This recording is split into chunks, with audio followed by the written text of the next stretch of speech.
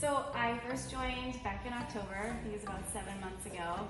My son was already doing karate here, and I was here and I saw the kickboxing classes and they looked interesting, and I've been gaining weight steadily over the last 10 years, and I wanted to try something new. It looked fun. I used to do karate, and I decided that I wanted to give it a shot. You guys were offering a 6-week startup challenge thing, and I thought I would try that to see what it was like.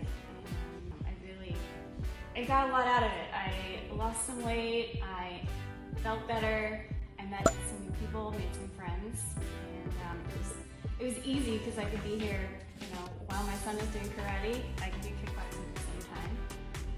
So I did find myself feeling a little bit like I hit a plateau after a couple of weeks in.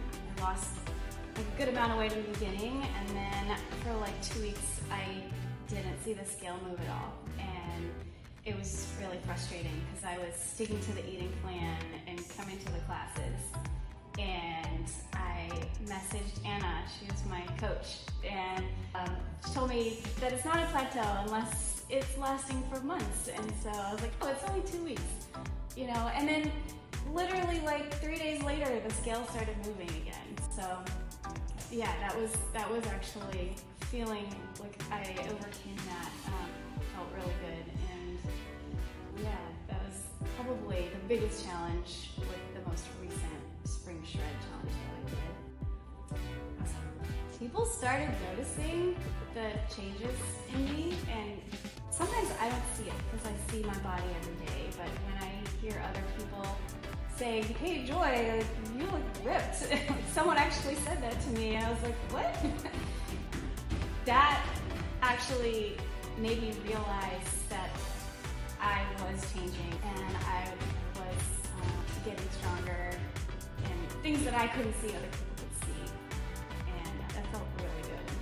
I've done 3 of these now, and the most recent one I felt like it was easier, and I don't know if it's because done it a couple of times already, but one thing that I did differently this time was I printed out the page from Prestige Labs that says this is how much protein you should have every day and this is how many carbs, and I printed that one piece of paper out and I put it on the cabinet in my kitchen, and every time I would meal prep I would look at that to remind myself, this is how many ounces or how many cups I should be consuming, and so I was very strict this time with measuring out everything, and I feel like that made a big difference in the changes that I made during this most recent challenge.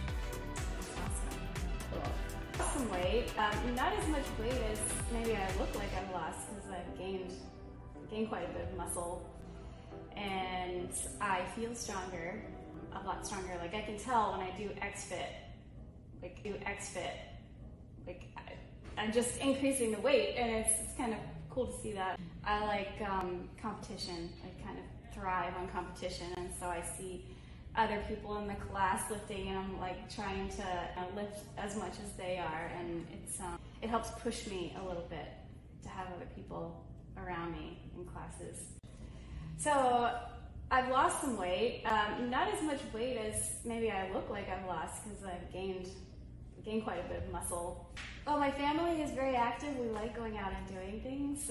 Most recently, we went to New Hampshire to Loon Mountain, and we did one of those Extreme Ninja Warrior things just for fun, just as a family get together.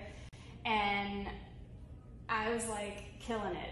The rest of my family, they were having trouble, struggling on the obstacle course, and I was feeling really good about it.